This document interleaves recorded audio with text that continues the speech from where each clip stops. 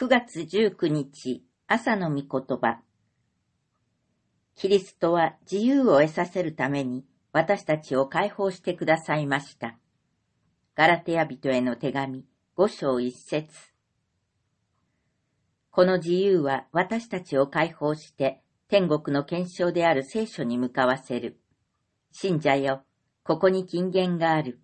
あなたが水の中を過ぎるときも、私はあなたと共におりと。あなたはそこで自由である。たとえ山々が移り、丘が動いても、私の変わらぬ愛はあなたから移らずとの聖句がある。あなたはここにおいても自由である。あなたは約束の食卓に招かれている客である。聖書は無限の恵みに満ち、尽きることを知らない宝庫である。またそれは天の銀行である。何の妨害もなく、あなたの欲するままに引き出してよい。信仰を持ってきたれ。あなたはあらゆる約束の祝福に歓迎される。神の御言葉の中には、撤回されるような約束は一つもない。苦難の底に置かれても、この自由によって慰めを得よ。苦悩の大波の中にも、これによって自らを励ませ。悲哀があなたを取り囲むとき、これをあなたの慰めとせよ。これはあなたの父の贈り物である。あなたはいつでもそれを自由に受けることができる。あなたはまた恵みの御座に自由に近づくことができる。どんな時にも天の父に近づけることは信者の特権である。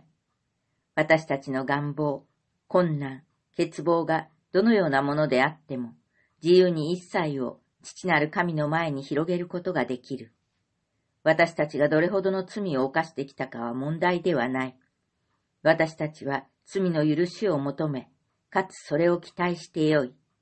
私たちがどれだけ貧しくても問題ではない。